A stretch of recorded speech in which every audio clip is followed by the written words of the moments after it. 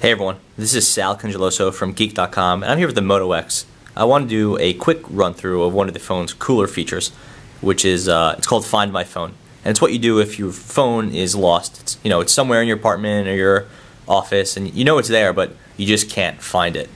So you're going to use the voice commands built into the Moto X, and just to track it down. So here's a demo. Okay, Google now. Find my phone.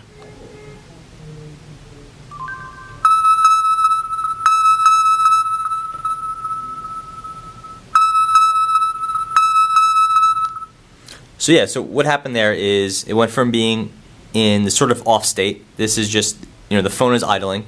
You say, okay, Google now. And at that point what you're doing is just, waking the phone like you normally would.